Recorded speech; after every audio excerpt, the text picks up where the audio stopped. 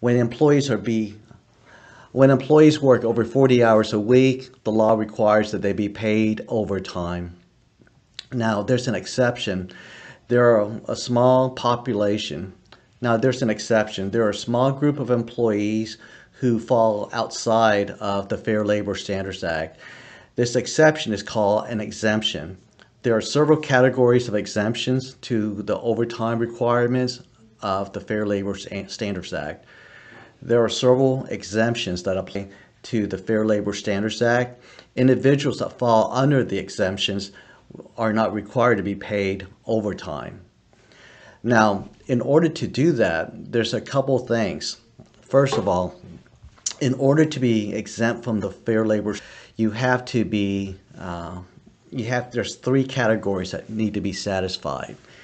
In order to be exempt from the Fair Labor Standards Act, there are three categories that must be satisfied. Okay, so the first category is the salary level. Starting on January 1st, 2020, any employee that are exempt from the Fair Labor Standards Act have to be paid a salary of at least $684. So that's an annualized income of at least the annual category. So if you're paying someone $684 per week, their annual salary is $35,508. So that's the first requirement, in that you have to pay them at least a minimum amount of $684 per week in order to meet the exemption category. Of an exemption is that you have to, so the first of an exemption for the Fair Labor Standards Act is that you have to pay the required amount each week. So the minimum amount is $684 a week. Now, that's the first requirement. Don't pay someone that amount, then you void the exemption. So if you don't pay at least $684 a week, then you have to increase their pay to reach the minimum of $684 per week, or you have to reclassify them as a non-exempt employee. Then you have to check their hours, and then you have to pay them over any hours a week. Now, there's a part two to this test, a salary basis test. As the courts look at whether or not you're actually paying the worker salary. So the salary basis test is really important. So the salary basis test works like this. You have to pay the employee of how many hours they work if they show up in a week's salary.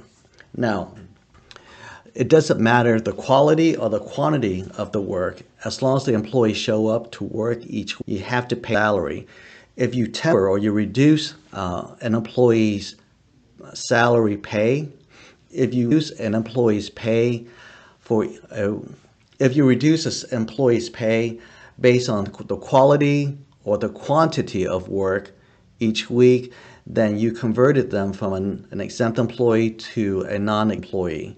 The reason why is that you have voided the salary requirements test.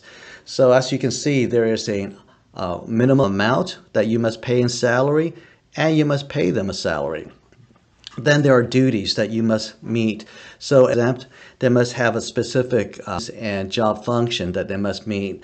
And all of these are outlined in the Department of Labor's fact sheet number 17, or you can look at our website for a full explanation of those requirements as far as the salary part. Now, $684 is the bare minimum. So by federal law, the Department of Labor, that's a federal statute.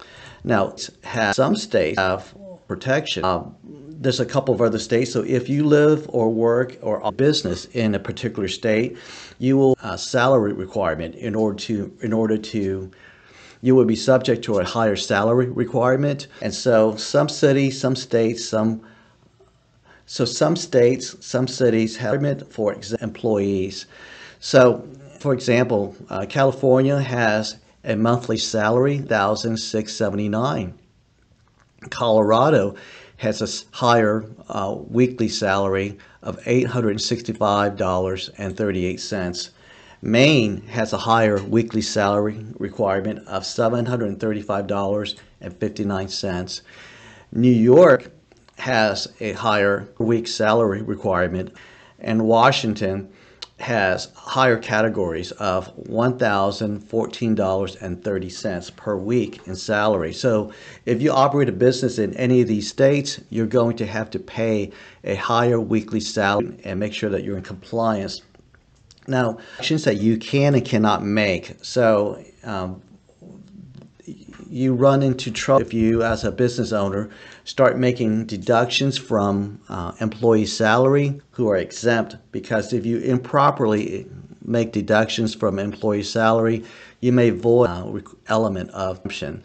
So the courts will look at on whether or not your deductions hindering or the salary part. So you can make deductions for absences, a full day, but you can't make deductions based on hourly absences. Like if someone's late an hour, you can't make incremental deductions on an hourly basis. You can make a half day or a full day deductions, but you can't keep track of exempt employees' work and try to reduce their pay the hour.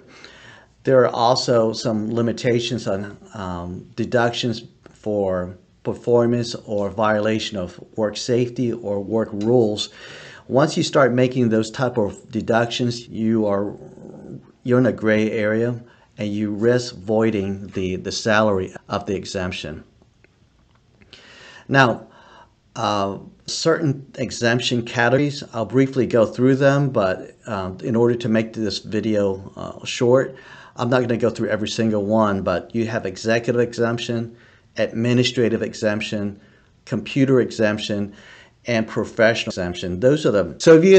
So if you have any questions about overtime or how to properly pay workers, or if you're being paid, or give us a call at 713-223-8855. We'll be glad to talk to you about it.